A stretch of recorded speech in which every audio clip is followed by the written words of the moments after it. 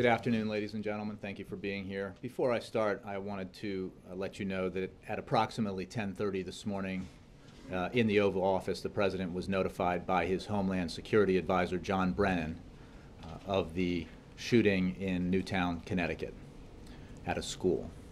The President is receiving regular updates as more information becomes available about this incident.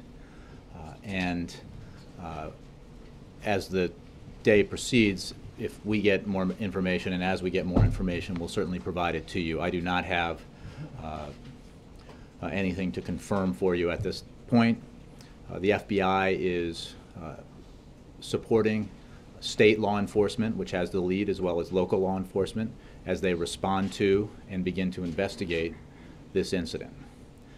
And as I said, the President will receive regular updates as the day progresses. I'll take your questions. Okay, one follow on that. Can you relate to us any of the President's reactions or thoughts? Obviously, these shootings are all of them are tragic. We're hearing some particularly heinous numbers, and the fact that children were involved. I would rather not relay reactions at this point because I don't have any confirmation to give to you about what exactly has happened there or potential victims. So at this point, I'd rather just inform you that the President has been informed about the shooting, was informed at 10:30, and is being given regular updates as more information becomes available. Any thoughts on whether we will hear from him today? You know, we'll just have to keep you updated as more information becomes available. Two other topics.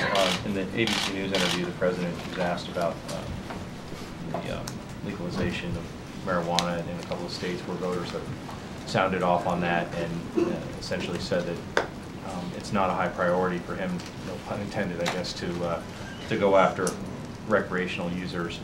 But obviously this is a serious issue, states' rights versus federal rights.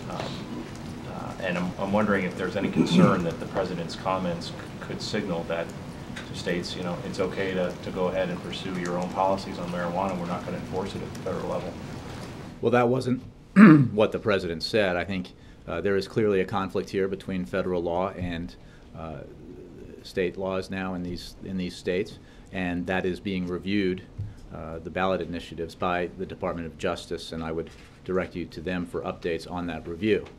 What the President was saying, I think, is much as he has said about the use of medical marijuana, that in prioritizing our law enforcement objectives, that pursuing recreational users of marijuana in states where it has been, through a ballot initiative, declared legal is not a top priority, would not be a top priority, given, as the President said, there are bigger fish to fry, more important law enforcement priorities. But the law is the law, and that is why he has directed the Department of Justice to review these ballot initiatives and to make some assessments about how to proceed. But is it his view, and has he directed the Department of Justice to continue to enforce federal law? It is certainly our responsibility and his responsibility and the executive branch's responsibility to enforce the law. It is also the responsibility of law enforcement agencies at the federal level to have priorities in the enforcement of the law, and that is certainly his position. Last topic on the fiscal cliff. In one of the TV interviews the President had yesterday, he was asked about the political dynamic, and he said, referring to Speaker Boehner, I think Speaker Boehner has a contentious caucus, and his caucus is tough on him sometimes, so he doesn't want to look like he's giving in to me somehow because that might hurt him in his own caucus. I'm wondering how that kind of comment, obviously candid, but doesn't that hurt the trust, no comment dynamic you guys have tried to foster when the President says, you know, he doesn't want to look like he's giving in to me, he's got problems with his own caucus? Doesn't that hurt the dynamic? Well, what we have done is not comment on the internal discussions that he has had with the Speaker, and Secretary Geithner and Rob Neighbors and others have had with leaders on the Hill and their staffs. I think what the President said is reflected in reams of reporting by, I'm sure, you and others, your organization and others, about the internal dynamics within the House Republican Conference. I think that's a fairly standard observation that the President made yesterday. Jay, if I could ask about in connection with the shootings. Yesterday and today, obviously tragic events. Do these raise limiting handgun violence or other gun violence on the President's list of priorities in any way? We're still waiting for more information about the incident in Connecticut. As we do, I think it's important on a day like today to view this as I know the President as a father does, and I as a father, and others who are parents certainly do, which is to feel enormous sympathy for families that are affected, and to do everything we can to support state and local law enforcement and to support those who are enduring what appears to be a very tragic event. There is, I'm sure, will be rather a day for discussion of the usual Washington policy debates, but I don't think today is that day. Let's turn then to the fiscal cliff. Can you say more about how the meeting went with Speaker Boehner last night? Where do things stand now? Are there plans for further talks? Did you make progress? Is this a stalemate? The President's meeting with the Speaker of the House was frank. It lasted a little less than an hour, and the lines of communication remain open. I don't know why I see smiles in response to that. Very candid assessment. The President continues to believe that a deal is possible, that not only confronts the deadlines associated with the so-called fiscal cliff, but allows us to achieve something far bigger, which is a broader compromise, a balanced compromise that significantly reduces our deficits and puts us on a fiscally sustainable path. That is the deal that the President seeks. And we hope that Republicans are willing to compromise in order to achieve that goal with him. It remains the case that on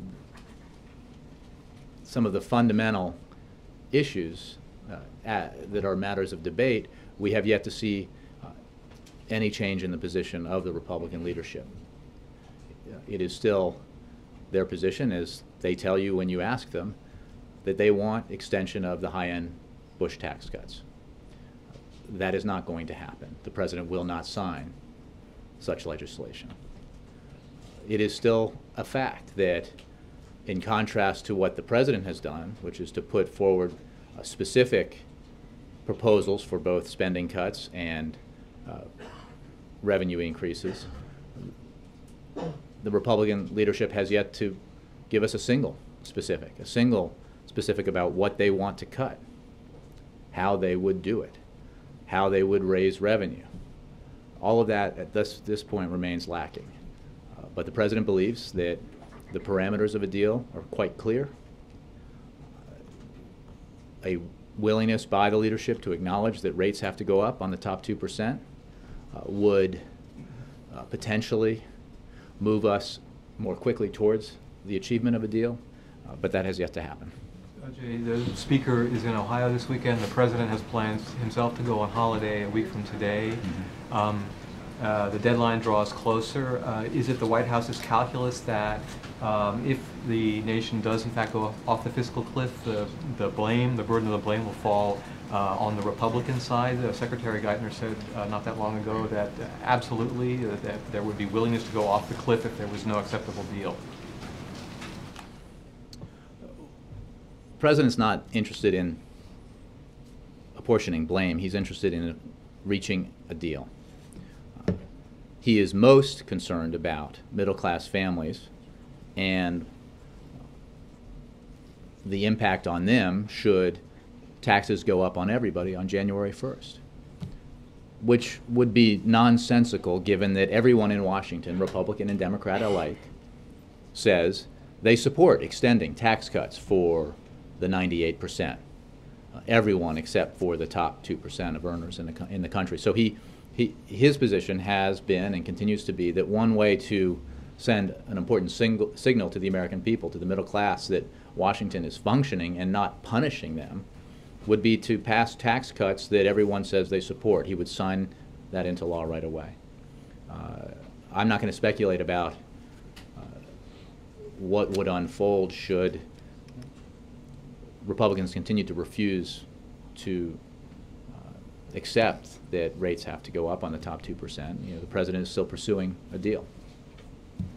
Yep. Stipulating that you probably have no personnel announcements to make, does the president think that it would be appropriate for Senator Kerry to recuse himself from chairing the Senate hearings next week in the Benghazi incidents?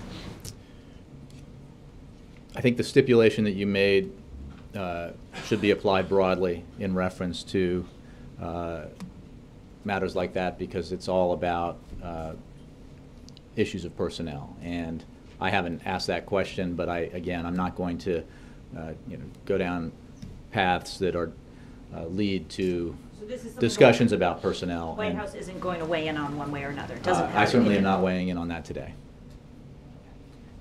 Given that the president's not running for re-election, and he previously... Barring a change in the Constitution. Right, and he previously made a campaign promise to oppose... and previously made a campaign promise to work to renew the assault weapons ban. Why won't you stand up here today and say that that remains a commitment of his? It does remain a commitment of his. What I said is that today is not the day to, I believe, as a father, a day to engage in the usual Washington policy debates. I think that day will come, but today's not that day, especially as we are awaiting more information about the situation in Connecticut. Yeah. I hear what you're saying about the events today,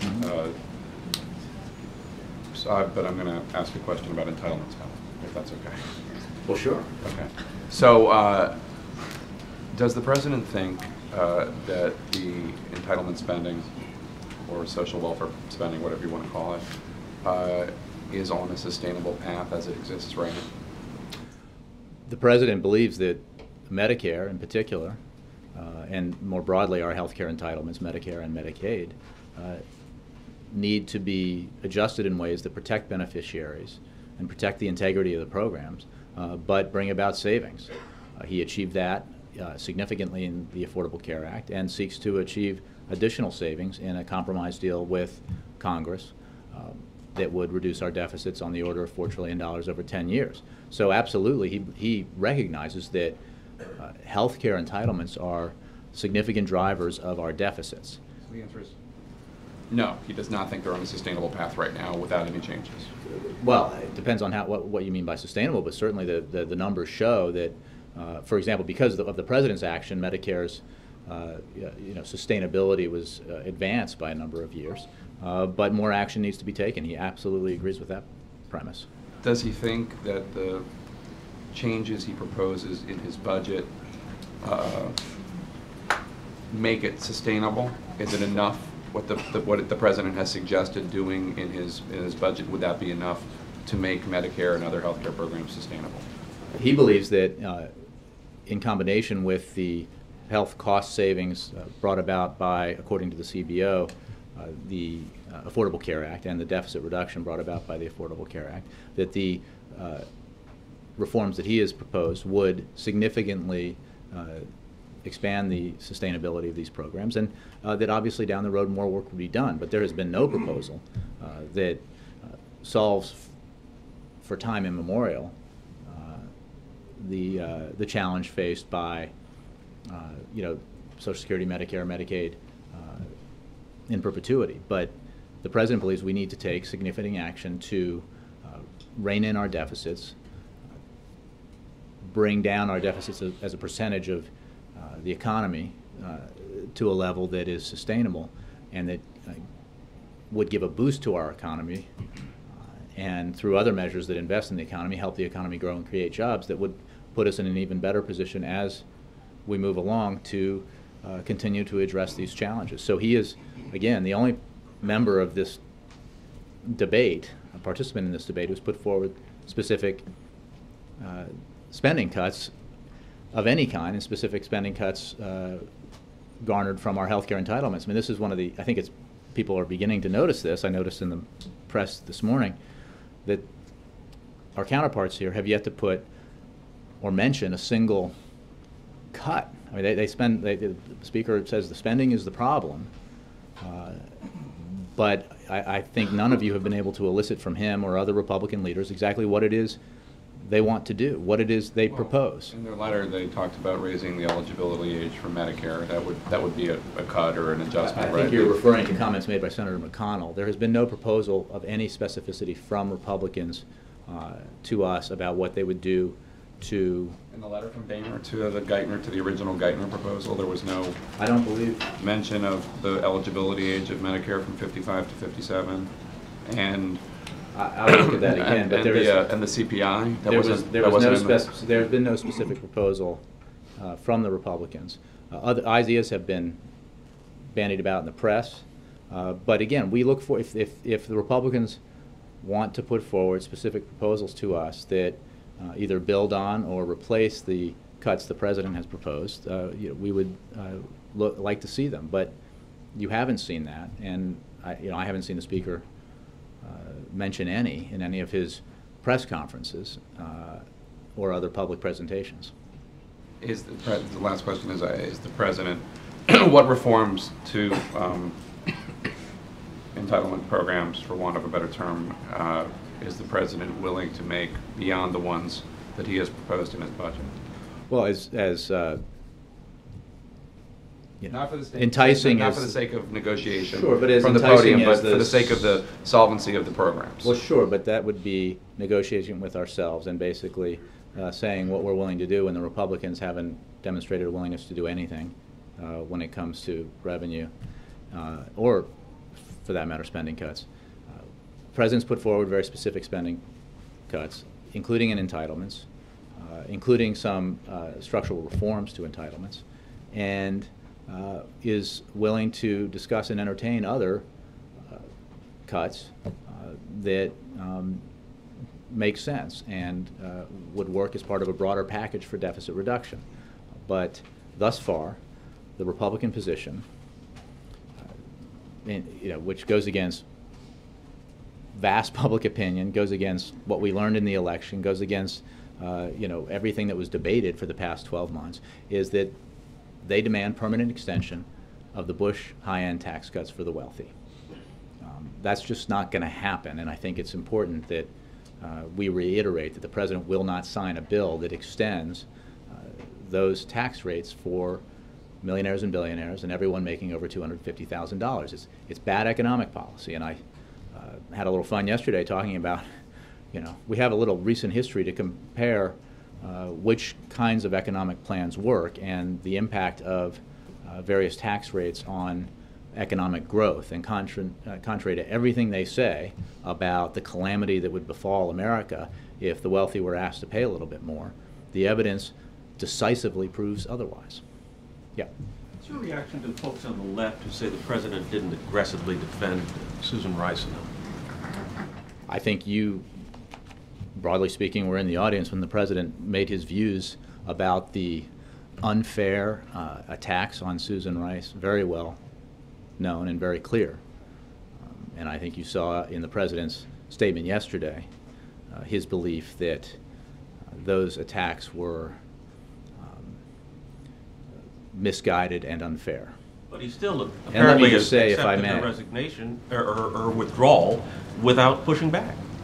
well, it should hardly be a negative that someone of Susan Rice's enormous character would be willing to, viewing the situation, put the country's interests and above her own personal interests and seeing the kind of political circus that had been created around the mere potential of her nomination, make the decision that it was not in the country's interest, given all of the major foreign policy issues that confront us, the president's interests, for her to be considered for Secretary of State.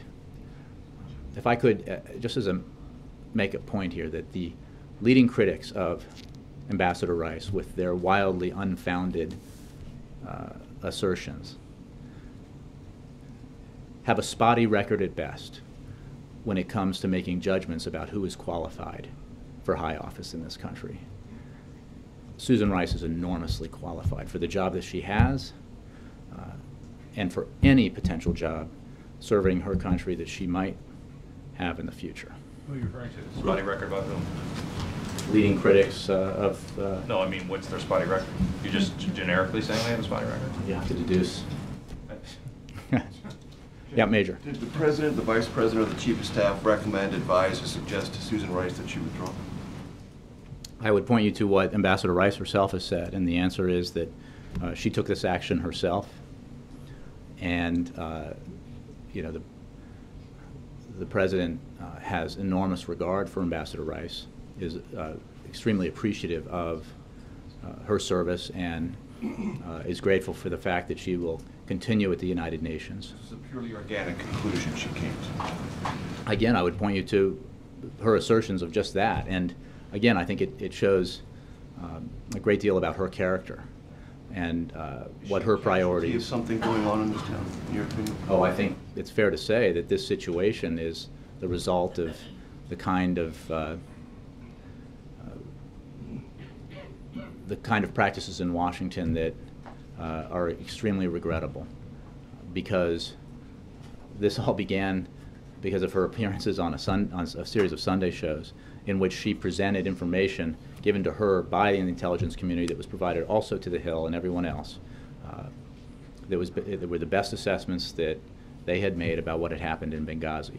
It remains to this day that the U.S. ambassador to the United Nations is not responsible for the collection or evaluation of intelligence or for security of diplomatic facilities around the world. And to somehow make judgments about her qualifications for a different office based on absurd allegations surrounding her performance on those Sunday shows is politics at its worst. Why accept something that many regard as a defeat for this administration? Well, I disagree. First of all, the President had not made a decision about his next Secretary of State. Secondly, it, again, says a lot about Susan Rice and what she believes are the nation's priorities, that she decided not to pursue this because she thought it would be bad. The circus that would ensue in what it would absolutely have led to her confirmation had the President made that choice was not worth it to her. You mentioned that Mr. Brennan came in and talked to the President at 10:30. This is obviously a situation of enormous magnitude and tragedy. Does the President and did Mr. Brennan at that time or since have any sense of what this is or isn't in regards to terrorism or anything like that? You know, we just don't have anything right now to provide to you in terms of an incident that just happened a few hours ago and that is being responded to and investigated as we speak. And as we get more information about what happened and who was responsible, we'll obviously provide it to you and have judgments to provide to you, but I just don't have that at this time. I know this may elicit the same answer, but just for the record, it's customary at times like this for a president to make phone calls. Can you give us any idea if he's called the governor or any of the other relevant officials or reached out in a direct way personally? I don't have any communications of the President to report out to you at this time, but again, as the day progresses, we will provide you with more information as it becomes available. In regard to Jake's question, my attentive ears perked up when you were saying there have been no proposals from Republicans on entitlements. I just want to clarify that you're referring to their public pronouncements, not to the conversations that go on face-to-face? Because that sounded like a readout. Well, it's not a readout of any meetings. I'm just saying that because that would be an important point to understand. if they're not saying anything in these private meetings different than what they're saying publicly, that would be helpful for the public to understand. I think broadly speaking, again, and I guess it's commendable because their presentations in public are...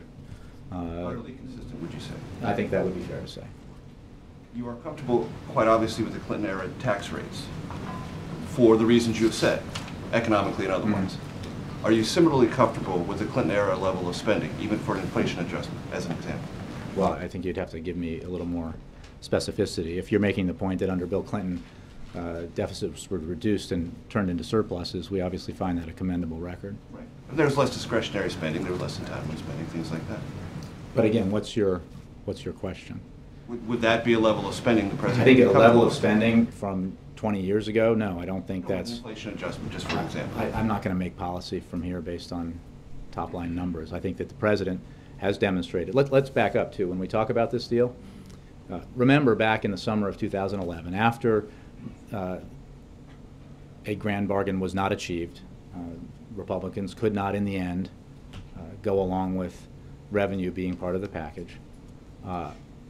The Budget Control Act was passed and signed into law, agreed to by the president as well as leaders in Congress and approved by significant percentages of each party in each house.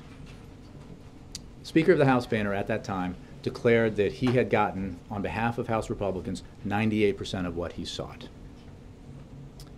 So let me remind you, when we talk about what this president has been willing to do, that at the time when he signed into law $1.1 trillion in discretionary spending cuts, that was viewed by Speaker Boehner as a great victory for Republicans. Additionally, that bill created a super committee and set up a system where an additional $1.2 trillion in deficit reduction needed to be achieved, or else this sequester would kick in, and that's why we face the fiscal cliff, or one half of it. But it is important to note when we talk about who's willing to move here, who's willing to compromise, who's willing to accept some of the other parties' goals, that when the President of the United States signed into law the Budget Control Act in the summer of 2011 and signed into law $1.1 trillion in cuts, Speaker Boehner said it was a 98% victory for Republicans. Alexis.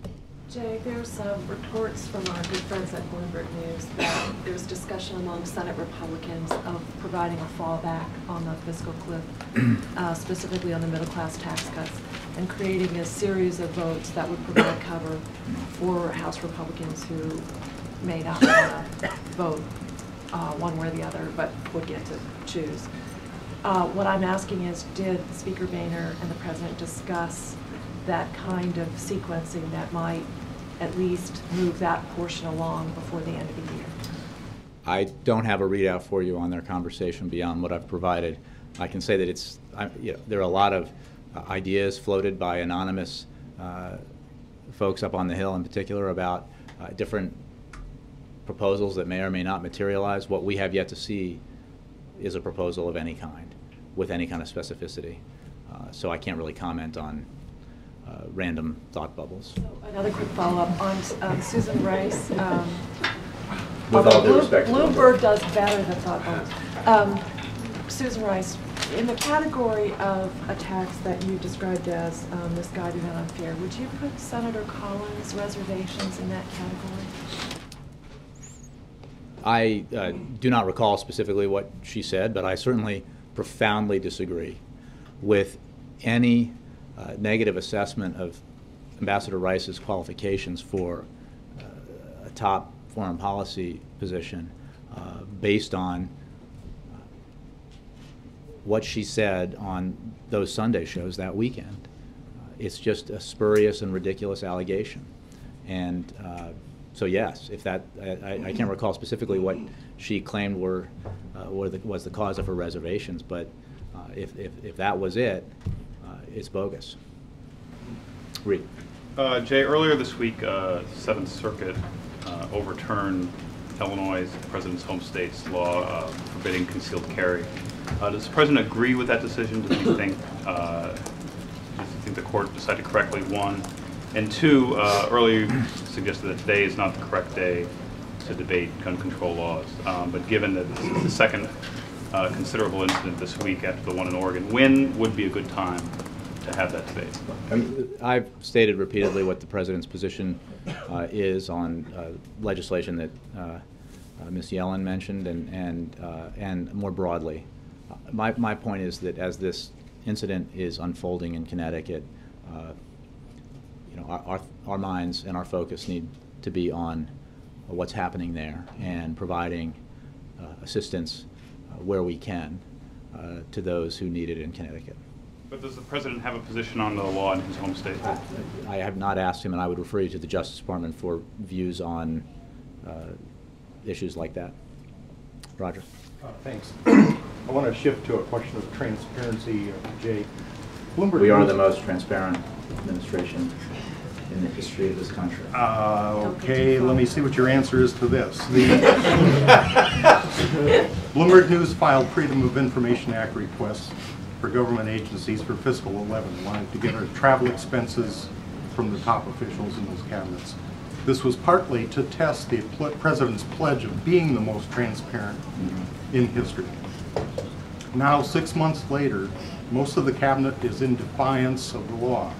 They haven't disclosed this information. This includes Hillary Clinton, Kathleen Sebelius, and Eric Holder, the official in charge of monitoring the executive performance on FOIAs. So, are the President's cabinet colleagues ignoring his instructions on openness? Roger, I appreciate the question. I'm not even aware of Bloomberg's FOIA request, so I think we'll have to take it. I'm not aware of the issue at all. I can't confirm anything you just said, so I can't comment on it. Can I try once more? A FOIA requires a 20-day response. You know that as a former reporter. It's now 6 months. Again, I'm not aware. You're asking me to comment on something that is I'm not aware of, and I would hesitate in all cases to do that. My general rule is not to guess at answers. Would you take the question? I would certainly take the question. Allie. Now that Susan Rice is out of the running, the President. You want to know who is in the running? Well, yes, if you care to respond to that. But Yeah. The President's losing someone who would have brought diversity to his cabinet. So how important is it to the President now that his cabinet, with her out of the running, reflects the sort of diversity that we see throughout the rest of the country? And is that going to affect his decision-making process? I think the President has always believed that in order to achieve the highest level of excellence in his cabinet and more broadly in his administration, that diversity is important. I would note that Ambassador Rice remains in his cabinet and remains a valued advisor on foreign policy matters as U.S. Ambassador to the United Nations. But I think that the President's approach has always been to seek excellence, and as part of that, believes that diversity in finding highly qualified candidates for senior positions enhances excellence. Jay, can you shed any more light on the President's reaction to this news in Connecticut? From that 10:30 briefing with Brennan, has he been watching the news? Is he getting regular up-to-date updates from the ground, and how often are those occurring? Just these last 2 hours, sort of how has he been spending that time absorbing all of this? Well, I have been out here, so I haven't been with him, but I can tell you that he was initially informed by John Brennan and is being regularly updated. He obviously has other meetings that he is involved in, but I just don't know whether he's watched any of the TV reports on it. But he is being regularly updated by his team led by John Brennan. Is it significant he was informed by Brennan and not Tom Donilon? John Brennan is his Homeland Security advisor. This is an event occurring in the Homeland. Law enforcement authorities are telling multiple media outlets that more than a dozen school children have been killed in this incident and more than 20 people have been killed. You seem shaken. A lot of us here feel shaken.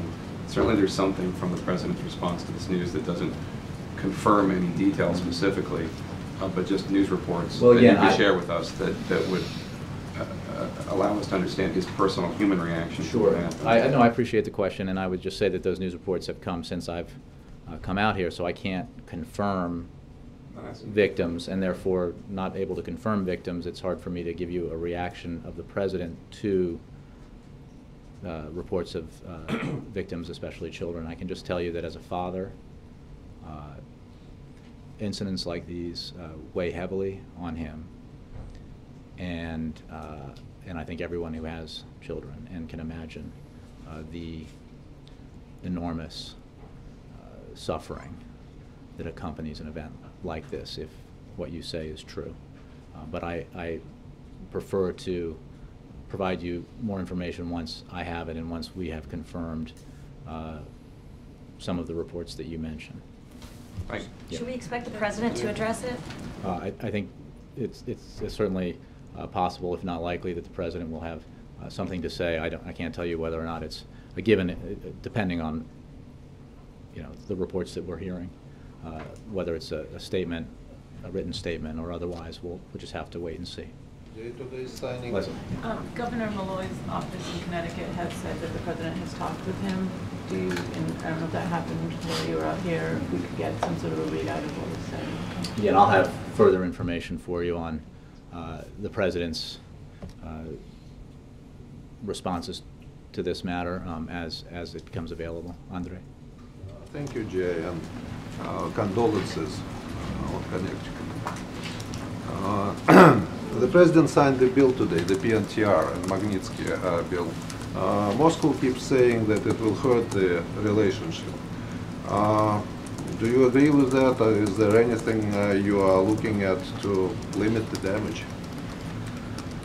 Well, the president signed a bill that repealed the Jackson-Vanik legislation, which is something that both this president and Russia had sought. And as you saw from his statement, he commended the House and Senate for working on a bipartisan basis to pass legislation to end the application of the Jackson-Vanik Amendment to Russia and Moldova, allowing him to extend permanent normal trade relations to both countries. And he looks forward to receiving and signing this legislation. He signed it today, as you know. The legislation ensures that American businesses and workers are able to take full advantage of WTO rules and market access commitments that the United States worked so hard to negotiate. The United States is also one step closer to realizing job-creating opportunities and leveling the playing field for American workers, farmers, ranchers, and service providers. The President's administration will continue to work with Congress and our partners to support those seeking a free and democratic future for Russia and promote the rule of law and respect for human rights around the world. Yes, Jay, but this is this last part that the Russians seem to think is unwarranted and object to, and this is why I'm asking about this. Actually, the President Putin, when he was asked about it yesterday or a few days ago, he said it seems like it's an example of politicizing the issue of politics. As you said, politics at its worst. Well, I hardly think that. I think the legislation is important legislation, all of it, and the President was happy to sign it, and he believes it's an important step forward in our relationship with Russia. If I could, I'll just let you know that the President recently completed a phone call with FBI Director Mueller, as well as a call with the Governor of Connecticut, Dan Malloy, to receive the latest information on the situation there in Connecticut and to express his condolences and concern for those who have lost loved ones as well as those who were injured. Yeah. Just follow up on the shooting questions. In Aurora, Colorado, the President said, "We all reflect on how we can do something about some of the senseless violence that ends up marring this country." We give you a chance maybe to get into some of these things. I mean, has there been enough reflection since Aurora? Yeah, I really encourage all of us to give a moment here to focus on what is an unfolding tragedy in Connecticut and not to engage in Washington policy battles of long running. The day, we do that often, and it's appropriate, and I'm sure the day for this will come, but today's not that day in our mind. We're focused right now on what's happening in Connecticut. Yes? On a foreign policy question, next month Afghan President Karzai will be here on January 7th. Would that be President's last meeting with the foreign leader at the end of his first term? And secondly, what are the issues that the President wants to discuss during the Afghan meeting next month? Well, I appreciate the question. We're expecting President Karzai during the week of January 7th. I don't think a specific date has been decided on, and I have no other foreign leader meetings to preview for you, so I can't answer the question about whether that would be his last meeting with a foreign leader prior to his inauguration a few weeks later. You know, the President and President Karzai look forward to discussing a shared vision of Afghanistan beyond 2014 to include the post-2014 role of the United States in Afghanistan.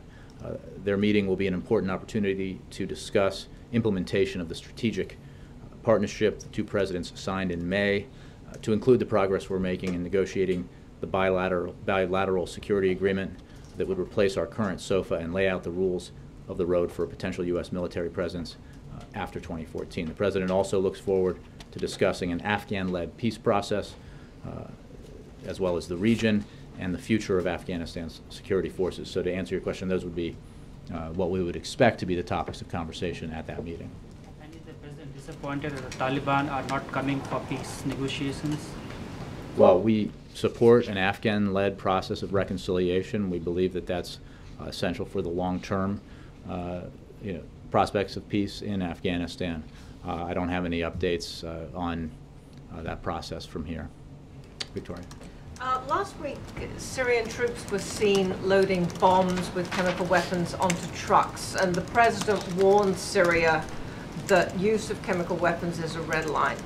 Isn't use of chemical weapons a bit late for the red line?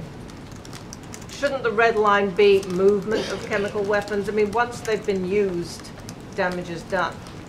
The President addressed this very clearly from this podium, what his views are on that matter, and they regard both the use of chemical weapons, the potential for use of chemical weapons by the Assad regime, as well as movement in the sense of proliferation of weapons of mass destruction like chemical weapons. I think our warnings about any consideration of the use of these weapons were extremely clear and stark. Our promise of significant consequences should the Assad regime go down that road were very clear and stark, and they remain in place. And I think that we share concern about this with our international partners, and will continue to carry that message forward. What is the level of concern that it seems from the reporting on this that it isn't known whether the order that was given to get these chemical weapons going was given by senior leaders in the Assad regime, Assad himself, or by just some field commander? What is the level of concern? Well, I think you're citing reports that are based based on purported intelligence information, and I'm not going to discuss matters of intelligence, except to say that we remain concerned about this issue. We have made our position extremely and starkly clear about the consequences should the Assad regime go down that road, and we reiterate those concerns today. Is that it? All the way in the back. Yep. Thanks, Jay. I wanted to go back to your comment about transparency and ask, the year's coming to an end, and WikiLeaks founder Julian Assange is still in the Ecuadorian embassy. Wanted to get your response. One of the reasons he hasn't returned to Sweden for questioning on sexual allegations is because he fears he would be extradited to the U.S. Where is the Obama administration in the investigation of Assange and WikiLeaks? And what is your response to those who say, you know, Julian Assange, Bradley Manning are examples of the president being anything but transparent? Well, I entirely disagree, and in terms of investigations of that nature, I would refer you to the Department of Justice. Thanks, Jay. Thanks very much.